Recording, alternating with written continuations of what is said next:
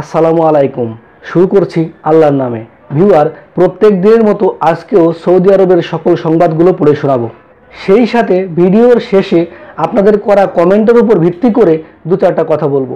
ভুল ত্রুটি হলে ক্ষমা সুন্দর দৃষ্টিতে দেখবেন এবং ভিডিওগুলো কিভাবে আরও ভালো করতে পারি সে ব্যাপারে যদি আপনার কোনো টিপস বা মতামত থাকে তাহলে আমাকে কমেন্ট করে জানাবেন। আপনার মতামতকে সাদরে গ্রহণ করা হবে ইনশাল্লাহ।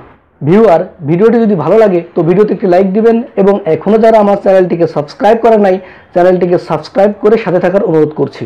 সৌদি আরবে আজ রমজানের প্রথম রোজা।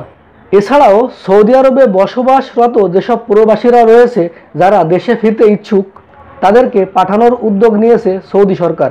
বুধবার সৌদি আরবের স্বরাষ্ট্র মন্ত্রণালয় এ ঘোষণা দেয়। এ ঘোষণায় বলা হয়েছে যারা দেশে ফেরার জন্য আগে ছুটি নিয়েছিল কিন্তু ফিরতে পারেনি তাদেরকেও পুনরায় ছুটি দেওয়া হবে এবং বিশেষ বিমানে দেশে পাঠানোর ব্যবস্থা করবে সৌদি আরব সরকার। তাই সৌদি আরবের সরকারি অ্যাপের মাধ্যমে আবেদন করতে বলা হয়েছে। এমন একটি সংবাদ 23 এপ্রিল আমাদের সময় পত্রিকা প্রকাশ করেছে। তবে কবে নাগাদ পাঠানো হতে পারে এ বিষয়ে কিছু বলা হয়নি। অন্যদিকে নানা সংকটে সৌদি আরব। একদিকে ভাইরাসের দ্বারা আক্রান্তের সংখ্যা দিন দিন বৃদ্ধি পাচ্ছে, অন্যদিকে রয়েছে জ্বালানি তেলের দামের পতন এবং প্রতিক্রিয়াশীল গোষ্ঠীগুলোর ঘুরে দাঁড়ানোর প্রচেষ্টা। খবর নয়া দিগন্ত। এছাড়াও হাসপাতালে ভাইরাসের দ্বারা আক্রান্ত রোগীদের চিকিৎসায় রোবট ব্যবহার করছে সৌদি আরব। জেদ্দায় কিং আবদুল্লাহ মেডিকেল কমপ্লেক্সে ব্যবহৃত রোবটটি সন্দেহজনক আক্রান্তদের পরীক্ষা করতে এবং রোগ নির্ণয় করতে সক্ষম। বৃহস্পতিবার আরব নিউজ এ তথ্য জানিয়েছে। মূলত ডাক্তার ও নার্সদের আক্রান্ত হওয়ার ঝুঁকি কমানোর লক্ষ্যেই এ রোবট ব্যবহার করা হচ্ছে।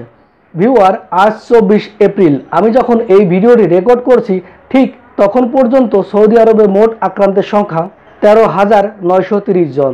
আজকের রিপোর্ট এখনও প্রকাশিত হয়নি। মোট মৃত্যু 121 জন। মোট ভালো হয়েছে 1,925 জন। এখনও ভালো হয়নি 11,884 জন। এদের মধ্যে মারাত্মক অবস্থায় রয়েছে 93 জন। ভিউয়ার, আমি বলেছিলাম যে ভিডিওর শেষের দিকে আপনাদের কমেন্টের উপর ভিত্তি করে দু চারটি কথা বলবো।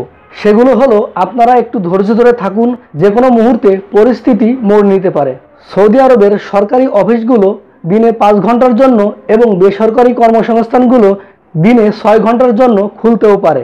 এছাড়াও যারা দেশে ফিরে যাওয়ার কথা চিন্তা করছেন তাদের উদ্দেশ্যে বলতে চাই, বাংলাদেশের মন্ত্রী পর্যায় থেকেও এ ধরনের চিন্তা করা হচ্ছে যে কিভাবে আপনাদেরকে ফিরিয়ে নেওয়া যায়।